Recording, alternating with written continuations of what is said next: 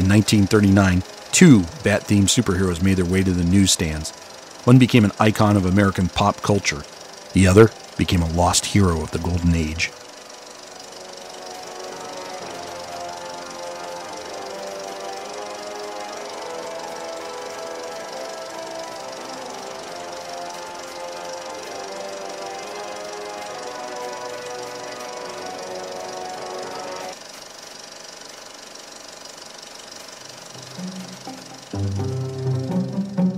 According to Boy Scout law, a scout is trustworthy, loyal, helpful, friendly, courteous, kind, obedient, cheerful, thrifty, brave, clean, and reverent. Ned Pines was trying to live up to these high standards when he started his first publishing venture in 1919. He was only 14 years old when he started printing a newspaper for his Boy Scout troop. It wasn't long before he realized he could make a profit printing newspapers for other Boy Scout troops. The Scout Courier Publishing Company was born. It was the humble start to a publishing empire. At age 23, Pines began publishing his first pulp magazines while attending Columbia University. After graduating in 1931, Pines decided to focus his full attention to his publishing enterprise. It was a great field to be in. The Great Depression started 2 years before, but pulp magazine sales were skyrocketing. Pines kicked off the better publishing line with thrilling romances and thrilling detective. Magazine titles using the word thrilling would become the hallmark of the better publishing line. In 1933, Pines deviated from the thrilling moniker with Black Bat Detective Mysteries. This short-lived title featured a non-costume detective with no name. He's only referred to as the Black Bat. The Black Bat Mysteries only lasted about a year. The character was the creation of William Fitzgerald Jenkins under the pen name Murray Linkster. A quick side note on William Fitzgerald Jenkins. He was an amazing pulp magazine writer who began his career in 1919 while serving in the U.S. Army.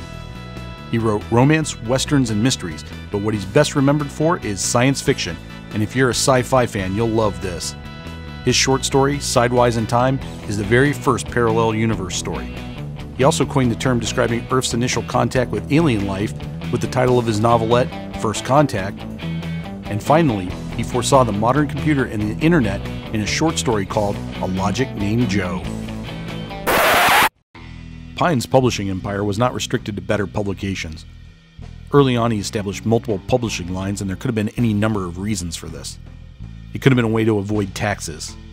It could have been a way to borrow money against one line without jeopardizing his entire operation. Or he could have taken on partners, and these other lines were a way of separating partnerships from each other. Regardless of the reason, this is the way Pines operated. It was in one of these secondary lines where another Bat-themed hero would appear in 1934. A story titled The Bat Strikes, featuring a hooded vigilante, graced the pages of Popular Detective. The Popular line was the trademark of Pines' Beacon Publishing Company. Beacon used the word popular in all of its titles, such as popular romance and popular science fiction.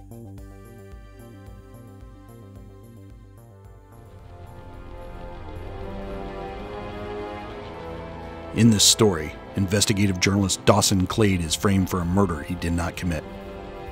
Clade is found guilty and sentenced to the death house.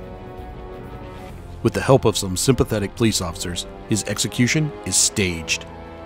Clade returns to the streets looking for the criminals who set him up. He realizes he can't return as himself and must take on a new identity, one that will strike fear into the hearts of criminals. As he ponders the situation, a bat flies in through an open window. A lantern produces a strange shadow that inspires him to take on a new identity as the Bat. The Bat wore a black hood with a bat logo on it. He carried a gas gun that would leave the bad guys unconscious. He would tie them up and leave them for the police with a bat logo stamped on their forehead.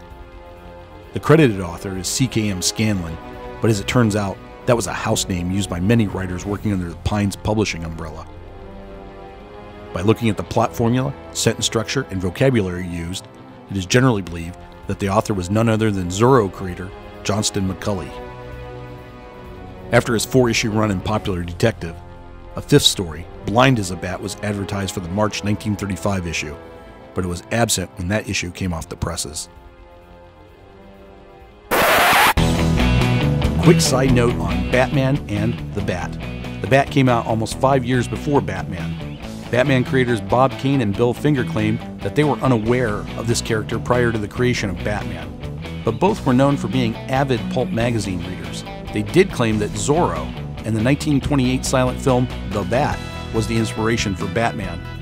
The writer of the Pulp Magazine Bat, whether it be Johnston McCulley or someone copying his style, may have been drawing off the same inspirations that influenced Bob Kane and Bill Finger.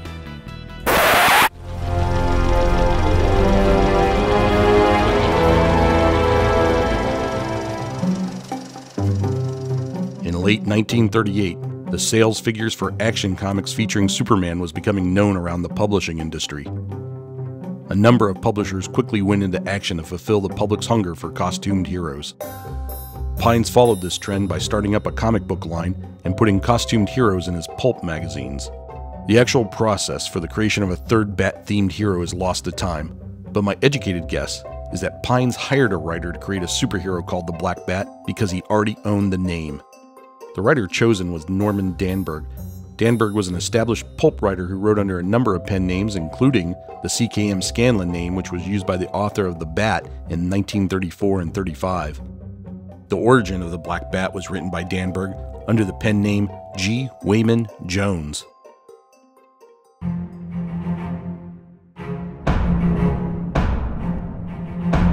The secret origin of the Black Bat begins in a courtroom. District Attorney Anthony Quinn is on a one-man crusade against the underworld. That is, until the underworld strikes back. An underworld lackey throws acid into Quinn's face.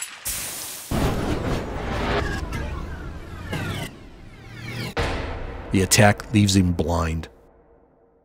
After his recovery, he goes into seclusion. He begins the long journey of dealing with his blindness. One night, a stranger visits him.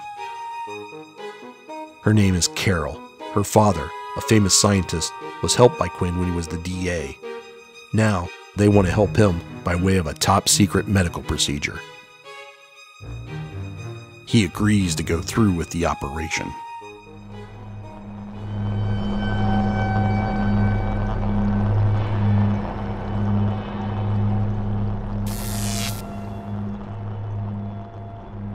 This secret procedure restores Quinn's sight, but it also gives him powers including night vision, radar sense, and augmented strength.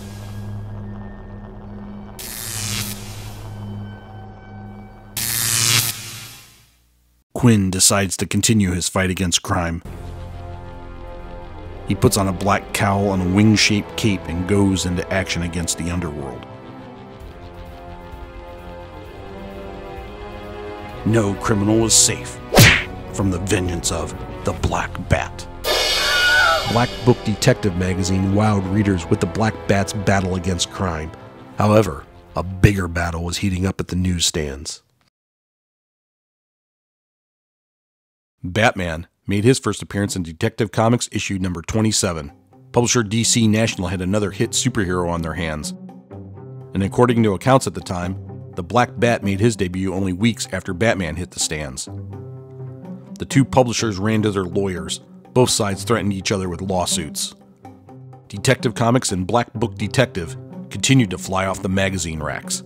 There was a lot of money at stake, and both sides began to worry. At this time, Jack Schiff was the editor of Black Book Detective. A few years later, he'd be the editor of Batman at DC. He had an intimate insight into the mindset of the two publishers. According to an interview he later gave, Pines was worried because Batman had beaten them to the newsstands. DC was worried because Pines had the 1933 Black Bat title and the 1934 Bat character from Popular Detective. Pines also began claiming that Batman was stealing elements from another Better Publications pulp hero, the Phantom Detective.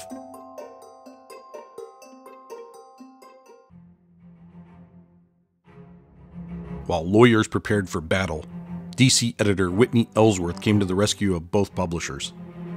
He was working at DC, but prior to that, he'd been editor for Pines. Both parties held him in very high regard. He got both sides together to talk it over. Both DC and Pines were making lots of money, and there was no point in jeopardizing it. They came to an agreement. DC agreed not to go into the pulp magazine business. and Pines agreed not to launch a Black Bat comic book. It was a simple agreement that both sides could live with. Pines had been publishing comic books prior to this meeting, and there may have been a Black Bat comic book in the works. Shortly after the agreement, a retooled Black Bat story appeared in comic book form in the pages of Exciting Comics. Most of the Bat elements were taken out of the strip, and the character was renamed The Mask. In the first few stories, the Mask wore a baddish black cowl. After a few months, the cowl would evolve into a football helmet. The truce between the two publishers may have been unstable. Where the trouble began is anyone's guess, but signs of trouble can be seen in the pages of their comic books. The Mask mostly fought simple underworld criminals, but in March 1942, readers were introduced to his one and only supervillain, a grinning homicidal maniac called the Harlequin. The Harlequin bore an uncanny resemblance to a certain Batman villain. A couple of months later, Batman readers were introduced to a new villain, Two-Face. Two-Face's origin story of a district attorney burned in an acid attack closely mimicked that of the Black Bat. Could the villain Two-Face be a commentary on Ned Pines? It's possible. During this time period, publishers didn't hang out together at Comic-Cons. They went to war, and DC National was at war with everyone. Batman creator Bob Kane was also known for his confrontations with industry people. Some accused him of swiping their material, and Kane often accused others of swiping his. Another factor that supports this theory is that Batman villains were partially inspired by real people. For example, the Joker's inspiration was actor Conrad Veidt in the 1922 film The Man Who Laughs. Catwoman was inspired by actress Jean Harlow. Bob Kane and Bill Finger publicly told everyone that the Penguin was inspired by a pack of cigarettes, but old-timers at DC used to tell another story. They said the Penguin was modeled on rival comic book publisher Victor Fox after he spit on Batman co-creator Bill Finger's shoes. So there is a strong possibility that Ned Pines was the inspiration for Two-Face.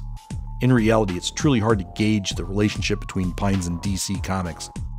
Was it a serious critique on his character, or just a fun jab between friends?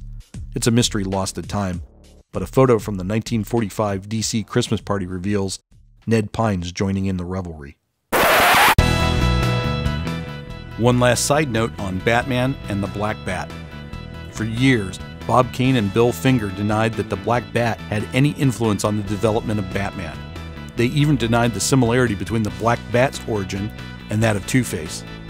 Long after the Black Bat's run was over, Bill Finger let it out of the bag that they did steal something from that character. Finger had noticed the pen and ink drawings on the interior pages of Black Book Detective. He pointed out to artist Bob Kane that the Black Bat's arm gauntlets looked really neat. Kane agreed and began drawing a similar pattern on Batman's gloves. And that's how Batman got his iconic bat gloves.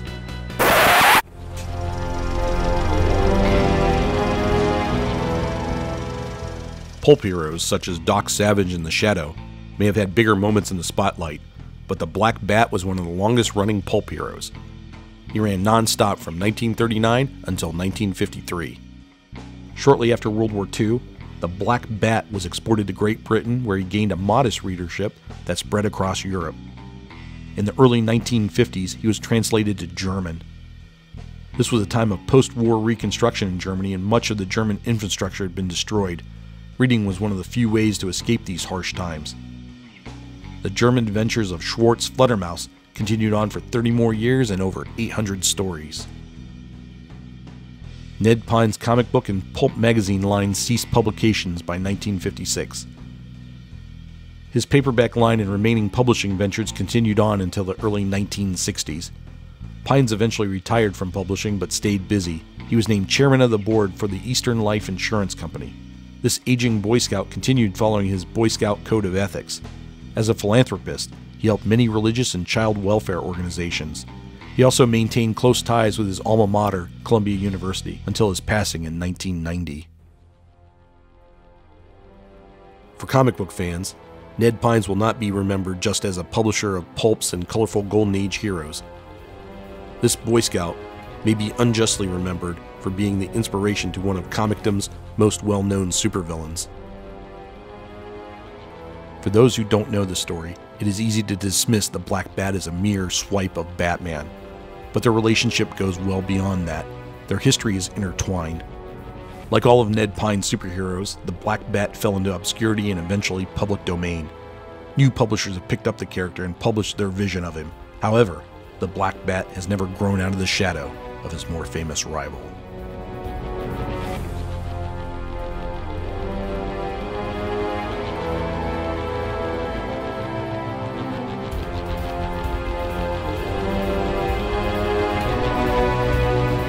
Hi everybody, this is Darren, the producer of Lost Heroes: The Golden Age. Please hit like on the button down below and share this video with all your comic book friends. And oh yes, please feel free to make comments. I'm sort of curious to see how people will react to the superhero reenactments we did. Did you like it? Did you not like it? Let me know. It was something different. And a special thanks goes out to Paul, Chuck, Janet, Scott, and Bryant. And a mega huge thank you goes out to Vince, who played the Black Bat in this video. They volunteered their time, and without them I could have never made this video. You guys are awesome.